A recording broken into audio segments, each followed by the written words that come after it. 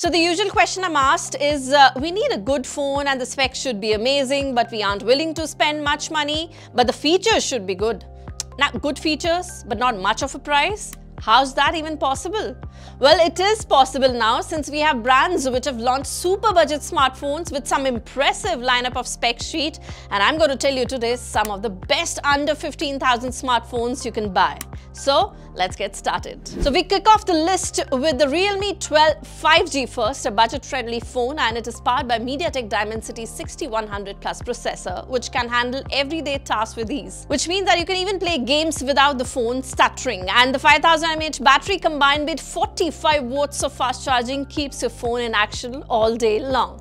6.72 inches display with a smooth 120Hz refresh rate is a breeze to use. It's worth nothing at this price with the impressive specs sheet it offers, and this one will cost you just around 15,000, and with 2K discount you get it at just rupees 13,000. Next up is the Motorola G34 5G, which is powered by Qualcomm Snapdragon 695 chipset, which means you can browse social media, message friends, and even play games without any slowdowns. The G34 comes in two variants, 4GB and 8GB of RAM, so you can buy whichever suits your needs. The big display is 6.5 inches, so with super smooth 120Hz refresh rate that makes scrolling and watching videos a wonderful joy.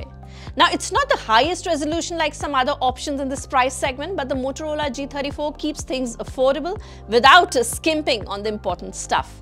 Additionally, the 50-megapixel camera, which is the rear camera, captures decent shots in good light and runs the latest Android 14 software, free of bloatware. That's an amazing thing. And to keep the phone going all day, there's a large 5000 mAh battery and 18 watts of charging. Overall, the Motorola G34 is a solid choice for someone who wants a reliable phone with essential usage, and the pricing, well, it starts at rupees 10,999 only. Well, next up in the line is the Poco M6 Pro, starting at just rupees 10,999 with additional promotions and offers going on. You could even get it at a lesser price. The M6 Pro is the phone that's easy on the wallet without sacrificing the phone's quality. The user experience, of course, is good as you get 5G, and browsing the web, playing games is what the Poco M6 Pro brings to the table, all without going over budget. To give you further context, the Poco M6 Pro is powered by a Snapdragon 4 Gen 2 processor. This is paired with up to 8GB of RAM and 256GB of storage.